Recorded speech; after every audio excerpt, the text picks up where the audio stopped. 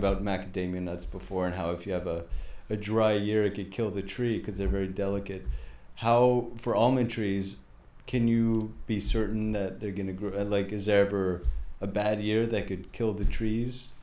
Well, there's two. I think there's two parts of your question there. One was about water, and the other one was about diseases. Okay. Yeah. So there's huge multinational companies that are going to sell you stuff that is going to prevent you from getting your trees killed by disease.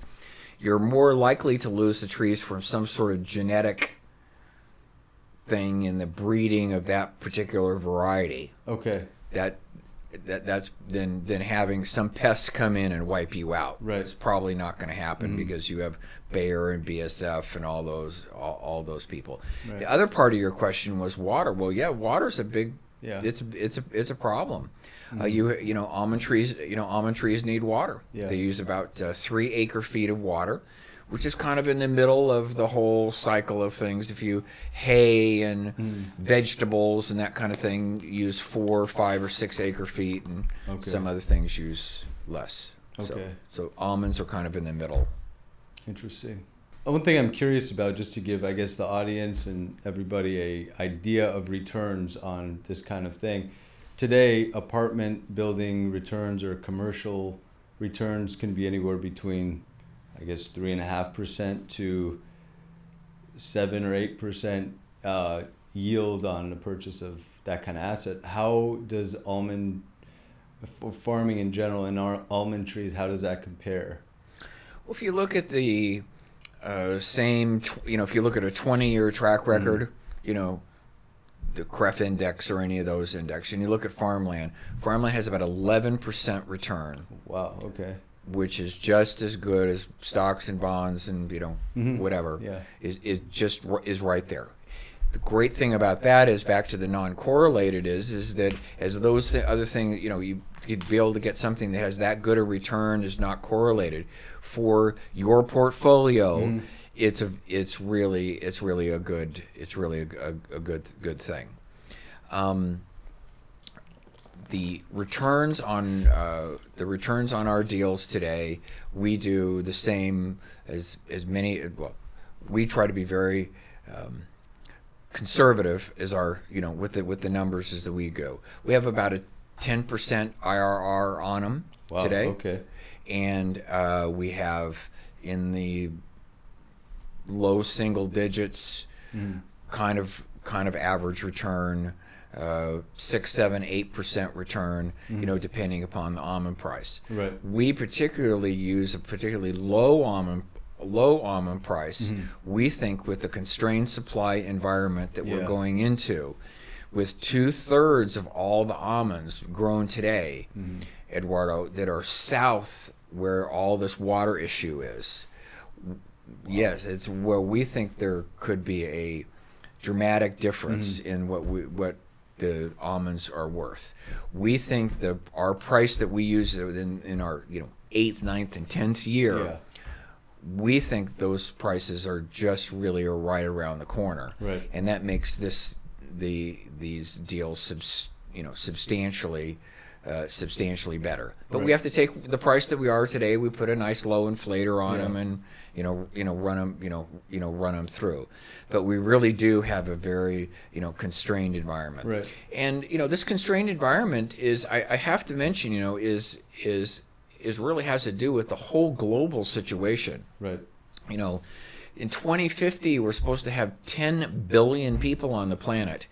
And what we don't understand is that between now and then, depending on who you want to look at, but we need like 50 or 60% more food production.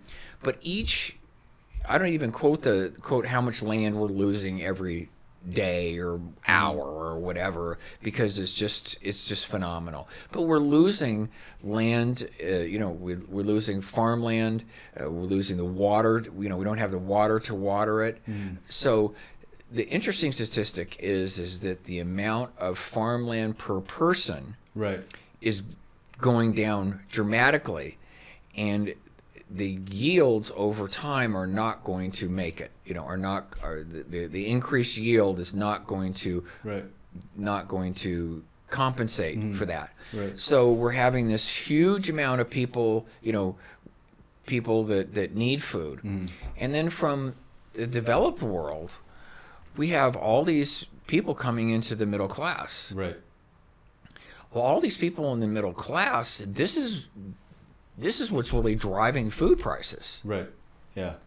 So this era of low food prices that we've had for forever is rapidly coming to an end, because there's millions and millions of people in China, and there's millions and millions of people in India and around the world that are coming into the middle class that have more disposable income. They're going to bid up the cost of food. Right. So just what's happened in the last year or two, and it's just not having to do with supply issues. The cost of food is going up and has been going up. All you need to do is talk to the person in your family that buys food and ask them, do they think food is going to get any cheaper? Yeah. And I've never talked to anyone that doesn't say, well, oh my God, no, it's getting more expensive, every day, and has, for a long time. Right. As I asked my wife the other day, the old Trader Joe's bag, Yeah. Back in the day, the Trader Joe's bag was, $10 or $15, then it was $25. Yeah. And I asked her if she could get a Trader Joe's bag for $50, and she looked like, well, you're just stupid. Yeah. You just don't know what you're talking about. Well, it's just there's nothing in the bag. Yeah. So I think the context really has to be is that this exactly what this happening in California, the constrained supply, losing farmland, losing waters, exactly what's happening across the globe. Yeah. And we have more people with more money bidding up the price of food. So that's the environment that we're finding in farmland, and that's why we have like the largest farmland owner, just strictly farmland, is Bill Gates. He owns 245,000 acres of farmland. Yeah. Jeff Bezos, who's just really ramping up his money. His money has 420,000 acres of land. Yeah. This is what's happening. Bill Gates looks all around the world and understands that the farmland and food is going to be an important thing. This is going to be an important issue as we go forward. Okay. That's very interesting. I mean, that's kind of one of the reasons I thought it would be really interesting to chat with you, just because, I listen to other podcasts, I drive a lot, and when I'm in the car, that's what I do, and I want to learn about what other people are doing. Real estate, in a way, I feel like has gotten very oversaturated with investors, and you really have to be creative in your approach to investing and finding where to do deals, where to put your money, and it's important to diversify, and you have to have an edge. And so this is something that I started seeing, and it's interesting that there are a lot of trends going in its favor.